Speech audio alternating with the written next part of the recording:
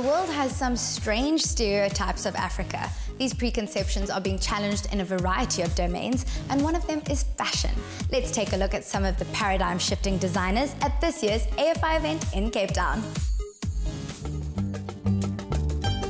When the sun dipped towards the depths of the Atlantic, Cape Town put its glamour face on. And in terms of color, energy and creativity, the mother city was matched by the designers, models and fashionistas who gathered for this highly anticipated evening event.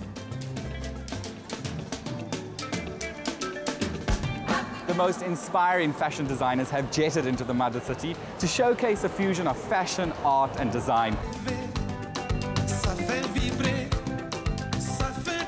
While stylists and makeup artists teased, dabbed and powdered backstage, online influencers gathered to analyze and evaluate the continent's latest style concepts.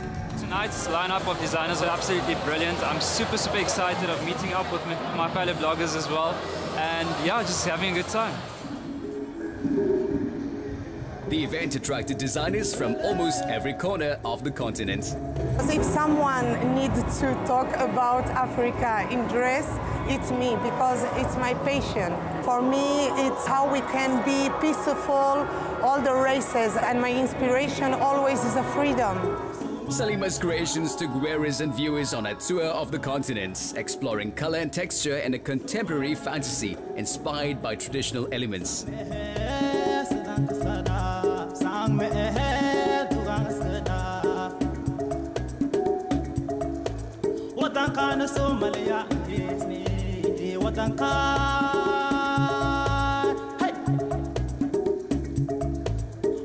I found Salima's show quite exquisite.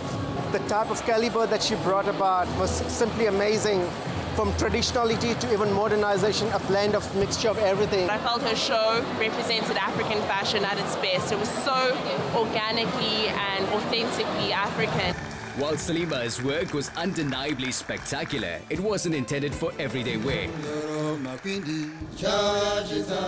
In contrast, the Makrosa collection offered something for every occasion, with the designer's heritage proudly displayed. What inspired your collection?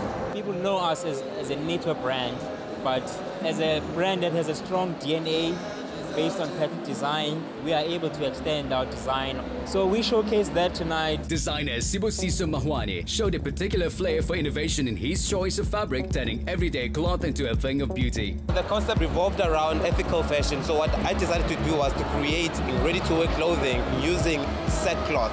The sackcloth back in the days was used for slavery days. I wanted to send out a specific message, which is sustainable fashion, ethical fashion, and obviously the message of saying unity as one in Africa.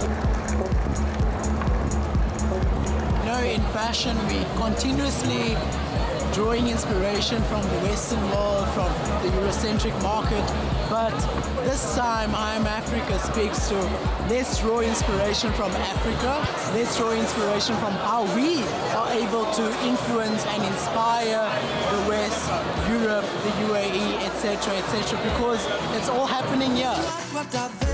Even classic international silhouettes can be reinvigorated by an African touch, especially when they celebrate the women who wear them. You feel very strongly about empowering women through what they wear. I'm so glad you can see that. I design pieces for the progressive woman.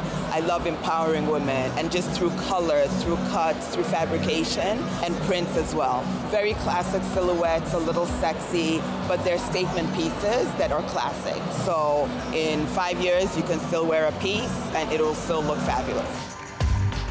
Born in the Democratic Republic of Congo and now based in the USA, Kahindo sets out to infuse her designs with a sense of nostalgia and modernity by combining traditional Congolese textiles with the styles of mid-20th century Americana. This cross-cultural fusion has international appeal while also offering a fresh African interpretation of Western wardrobe essentials. Would you put me in your diary? In my life, I've never seen melanin so dark. You're a queen. Coco Chanel once said, "I don't do fashion, I am fashion." Now I have no doubt that if she was here tonight, she'd rather say, "I am Africa."